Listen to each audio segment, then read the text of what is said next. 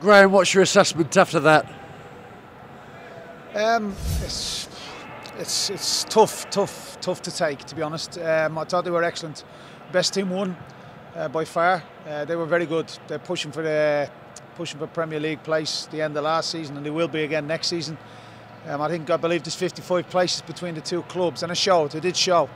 But overall, I'm really disappointed with the goals we conceded. I thought we could do far better with them. We give the ball away cheaply, and if you give the ball away cheaply against a team like that today, you're going to be in trouble. But all in all, we're young, we're developing, we're still a long way off. But that was a harsh lesson. That was a harsh lesson for us to take today. Were you expecting something like that to unfold as it did? I was probably expecting them to have a lot of the ball, yes. I think I said that last week. I was probably expecting them to have most of the possession, most of the territory. But I did not expect us to concede with the ease in which we did. We had a couple, and I'm clutching at straws when I say a couple, probably 2-3 opportunities. Yes, maybe in a couple of weeks we get a little bit more sharpness into us. They go in the net. But like I said last week after Rotherham, them big moments in games. We had some big moments Rotherham last week, and we had some big moments. One big moment in particular when the ball comes back off the post. We just need that tide to turn. We just need that little bit of sharpness and that little bit of clinicalness in front of goal. Get the first goal and possibly a different game.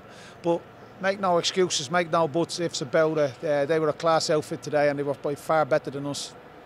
It's your first competitive game in over half a year, a new look squad. What did you learn in your first 90 minutes? Without being too clever about it, I learned we're still way off. We're still short. I learned we still need organisation. We still need structure. The lads still need bedding in. They need a lot more work. Fitness. We got through. It was nice to get probably 7 or 8 of them through the 90 minutes. And that's the first. I think there was 3 last week or 4 last week, and now I've got 6 or 7 today. So all in all, from a squad, probably a squad of 16, 17 seniors, I've probably got 10, 11 players over the course of 2 weeks, 90 minutes. So that's probably a plus point. We've learned not to give the ball away against good teams. There was occasions where we've spent 10, 15 minutes chasing the ball, and it was literally 10, 15 minutes chasing the ball, chasing shadows, and we win the ball back, and we're just in a rush to go forward. So we spoke about it in the changing room. I'd like to see a little bit more composure, a little bit more coolness, calmness, and maybe a little bit more thought process when we have the ball. We've been chasing, but all in all, it's a massive kick, rude awakening. It's a massive kick up the backside, and it's a beneficial in the way that we've got some fitness work under our belts, because we spent a lot of time without the ball, and we chased and harried all day. Yeah, I was going to ask you about fitness levels. When we spoke earlier in the week, you said you know more after 90 minutes here today what the overall fitness levels were like. What are they like now?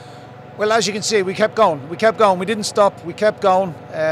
We got a chasing today, and in fairness to us, I would say fitness levels are up there. I'm relatively pleased with where we were or where we are fitness-wise. So that's been a plus point for the course of knowing our work has been worthwhile. We now need to go to work on quality. We now need to go to work on attention to detail and the basics of the game. We also need to keep the ball better and be a little bit more clinical in and around the opponent's goal. So we've a lot of work to do. Just a bit of housekeeping to end off with now here at Deepdale. Jordan Barry not in the squad today. What's the latest there? Yeah, Jordan, Nicky, and Ollie trained this morning. Look, Nicky only came in on Thursday, so that's an obvious one. Ollie, could he have played? He possibly. Jordan Barry, league game, he would have played.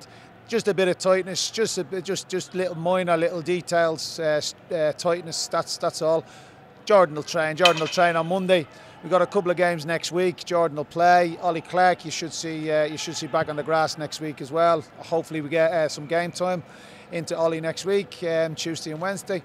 So Nicky's probably 2 weeks off. So they were the 3, and the only thing as well, another thing we've got to go by and we've got to add another 3 players, and Nicky, Jordan and Ollie to the squad, so that'll strengthen us as well. But like I said all along during the pre-season, I know it was a competitive game today, but I don't think at this stage of any season I'm willing to risk long-term injuries. So I'd much rather get through the game today without Jordan, without Nicky and without Ollie, and have them ready for obviously Tuesday, Wednesday this week, and Nicky the following week. Appreciate your time, Graham. Brilliant, thank you.